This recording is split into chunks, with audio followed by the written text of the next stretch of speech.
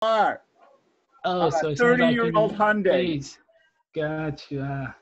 Okay, so do I love my children? Let's assume. How Yes. about a safety features and stuff like that? Okay, so you got the safety issue, love of children. You got two things there. How about what do I do for business? Did you find that out? You're going to have to create something. Do you think I make an impression on my client? Let's assume I'm a businessman of some sort. Do you think I make an impression taking clients around in a 30-year-old beat up Hyundai? A bad impression. Bad. Okay, so do you need to find out what I do for a living? Correct. Okay, the whole point of this role play is to create a need, create and exacerbate needs. Sometimes they don't give you a need. They don't know they have a need, do they? No. Okay, sometimes you have to create. Why do they always have popcorn cooking in the movie theater lobby? So you can smell it and be hungry and want to buy some. What happened? Did you walk in that movie theater and say, I can't wait to spend $20 on a bucket of really cholesterol-filled garbage popcorn? No. No, but your nose will tell you that. Yes. So did they create the need with that smell? Yeah. Yes. Olfactory senses. Thank you, nurse. Absolutely. This is Guts 2.0, guys. A little bit more. We're getting a little deep here. Suggestion and stuff. Okay, so Jimmy, go back into this. And then we'll switch to Sean. You got to create one more need. I need 3 to 6 needs and greeds before you sell me that $160,000 Porsche. Yeah, Claude. You mentioned that 5 kids. For your safety, it sounds like you really need. Sounds like you need a bigger car. More space. What you think? I don't know. It's real work. It's a little tight sometimes. 2, 3 kids got to share one seat belt. You know how it is. I'd strap them to the roof if they'd let me. So, I'm stuck on that one. Go ahead, Sean. Okay, gotta go, Claude. No, I want you to go deep and make it emotional. Claude, you sound to me like a good father. 5 kids, God, man, that's a good man. And you probably work real hard. Everything. I bet you love your children to death, right? When you come home, do they crawl? They jump all over you? Yes. Okay. How much do how much do you love that, right?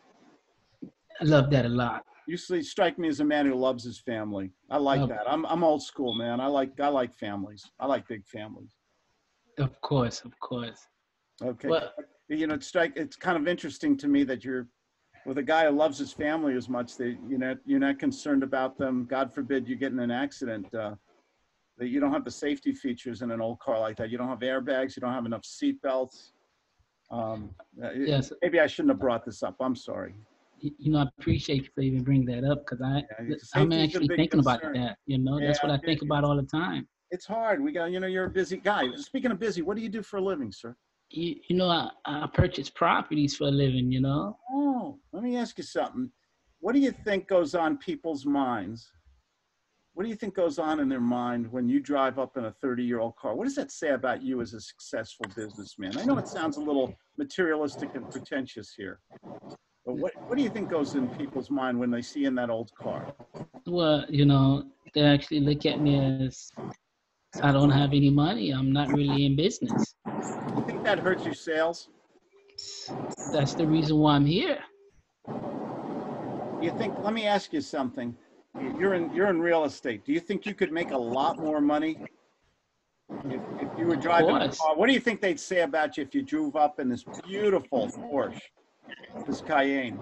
Man, this guy is successful. He's doing a good job. He must be selling a lot of houses. Yeah.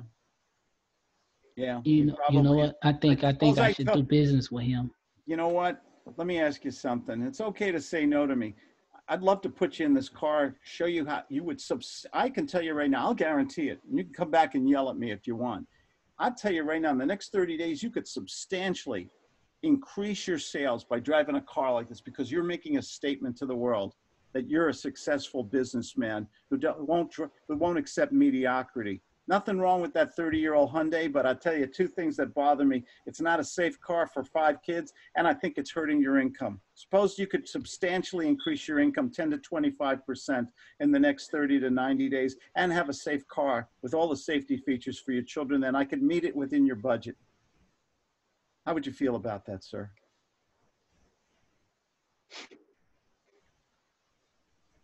I think you hit the spot. Which means? I feel good about that. I feel good too, sir. I've made a decision. I'm going to put you in this car. I'm going to break every rule. I'm going to beat up my sales manager. I'm going to find a way to put you in this car today and protect your family and show you how to make a lot more money, so that this is not only in terms of safety and income for your family, but it's a good investment for you also. Does that make sense? It makes a lot of sense for me. Where should we go from here? And it's okay to say no to me. I don't want you to do anything you're not comfortable with, but between protecting your family and getting out of that old car with no safety features and showing your clients how successful you are, you have so much self-esteem that you have so much confidence you're going to drive a car that costs more than some people. Let's do it, Claude. Let's do it. You sold me. Let's do it, Claude. I don't want to I'm sell ready you, to do it sir. now. I don't want to sell you, sir. I just want to protect you. Because I'm just thinking right now how things would be after. Sign here, sir. We'll make it work. I'll make it work. That's it? Appreciate your trust. Thank you.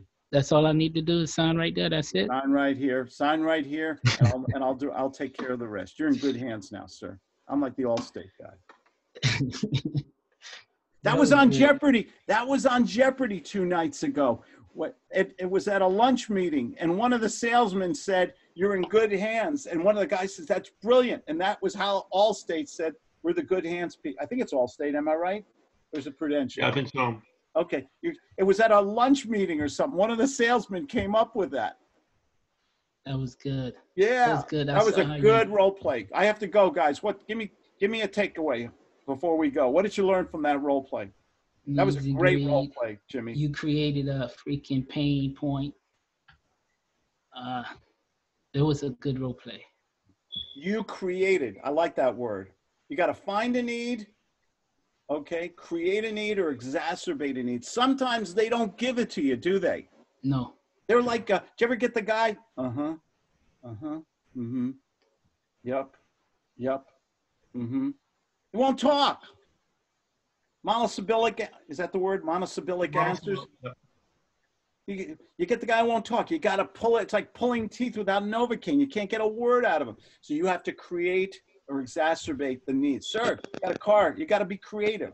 Sales is about sales is dangerous.